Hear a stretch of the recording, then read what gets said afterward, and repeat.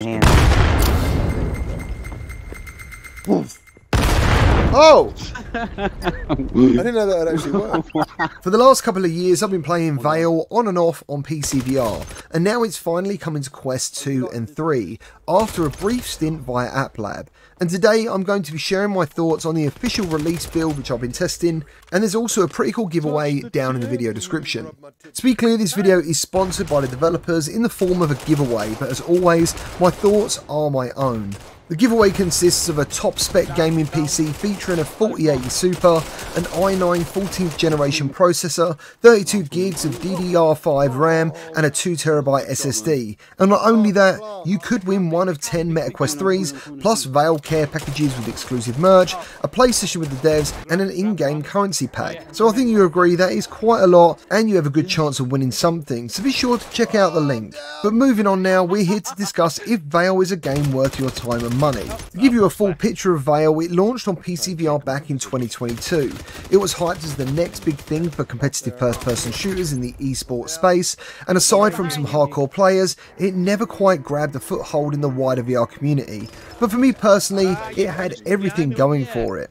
So when the news reached me it was coming to Quest, which obviously makes sense due to now being able to reach a wider audience, but what is the cost of taking a really good first-person PCVR game onto a standalone device?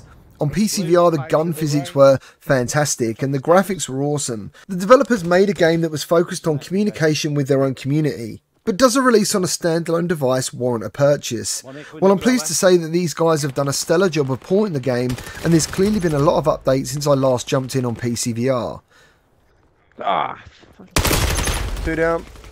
He's got me mid-death wish. There's tons of customization for loadouts, there's more maps which vary in size, and the weapons feel just as good as they did on PC.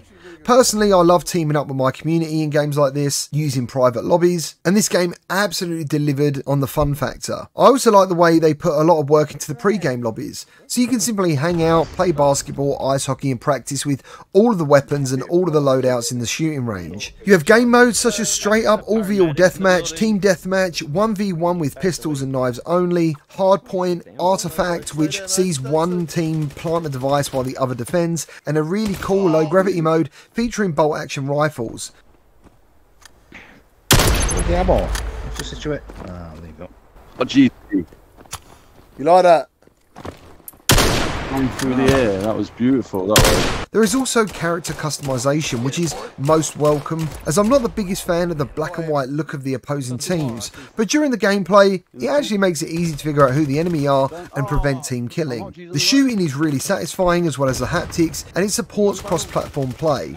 But with all that being said, how much fun is it? Before I go any further, a quick thank you to my community who've been playing with me and testing the game's online features, and we all came away similarly impressed. This game pretty much has it all and ticks a lot of boxes you would expect from, say, a flat screen FPS, but now in VR.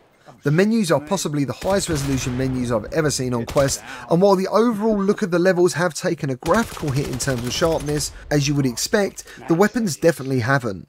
Everything feels super solid and performs as you'd expect, and the action is satisfying. Now, one thing Quest games vary on is in-game voice chat quality, but that wasn't an issue here at all, and setting up a match was super simple. The game also has leveling unlocks to keep players engaged, and personally I feel Vail has now hit its stride, but it's really only the beginning for the game. With more players will come more improvements and more ideas from their community, and as it stands currently, I would give it a buy recommendation if you're looking for a serious online FPS focused on team tactics. After watching this video and you do think you want to pick up Vail, please use my code to save 30%, which also can be found down in the video description, and I'll also pin it to the comments underneath this video. I hope you get to check it out. If you do, let me know down in the comments. Please like and subscribe if you enjoyed this video, and I will see you on the next one.